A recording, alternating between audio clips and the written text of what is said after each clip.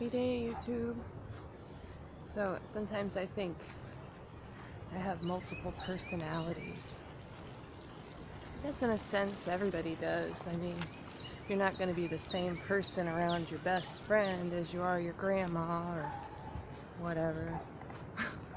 My wrath. It's like one of my personalities is wrath. Like, I've been wrath since I was a little kid. I didn't name myself that, by the way.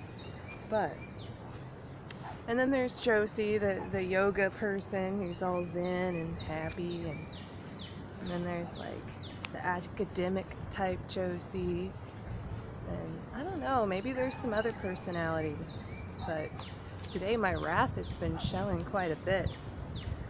You know, I used to try to like tame it like a lot. It was like my yoga Josie tamed my wrath quite a bit. Boy, you know, sometimes like as I've gotten older, I've been like, you know, sometimes you just gotta allow yourself to feel angry and be okay with that and then move on. You know, move on to something happier. Allow yourself to feel the emotions so you can move past them.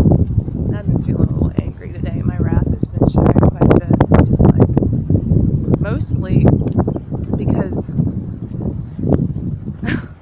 I'm still eating blended food and soft foods. I've been doing this for way too long. I want to eat everything under the sun because, like, this abscess is still in my mouth.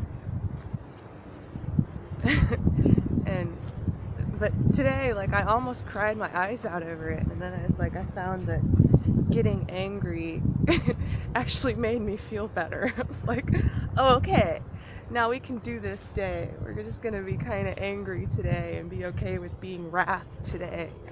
Let your wrath show. And now I don't feel so angry anymore. I'm kind of like, oh well, you know, you get out in nature on a beautiful day and it's hard to be angry even if you feel like crap.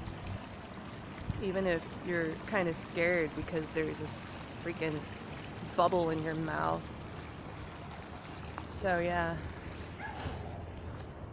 I don't know what your multiple personalities are. Are you the same person around your best friend as you are your grandma? I think everybody's just kind of like morphs. But mine are pretty distinct. I got the yoga Josie, I got the art Josie, the academic Josie.